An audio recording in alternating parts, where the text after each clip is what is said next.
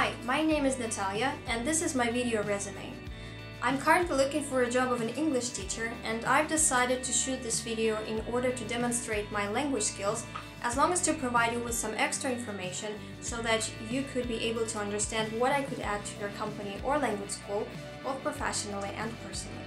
I was born and raised in Russia, where I started learning English very early, and it turned to be a huge struggle for me throughout all the student years, despite my big love to it.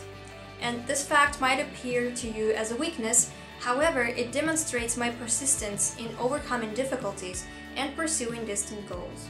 I like making the process of learning just as enjoyable as teaching is for me, but at the same time, I never forget about it being effective and purposeful. Being a non-native speaker, I have the advantage of understanding what learning English is exactly like.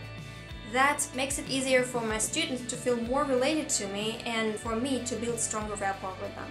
I'm quite a perfectionist, so as a result, I'm a very thorough worker, not always the fastest one though.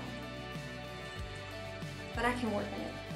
I speak 3 languages. Russian is my native, English is my first foreign, and German as the second. Als meine zweite Fremdsprache, in der ich ein gutes B2-Niveau habe, Deutsch war keine einfache Sache zu meistern. Trotzdem habe ich das Niveau neulich mit Goethe-Zertifikat bestätigt. I can also speak and write some basic Japanese.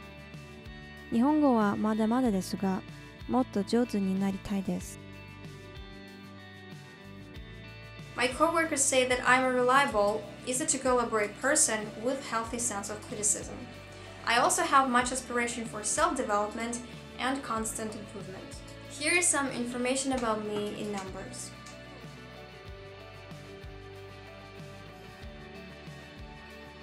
And here is where you can find more information about me as a professional or take a look at my interests aside from teaching.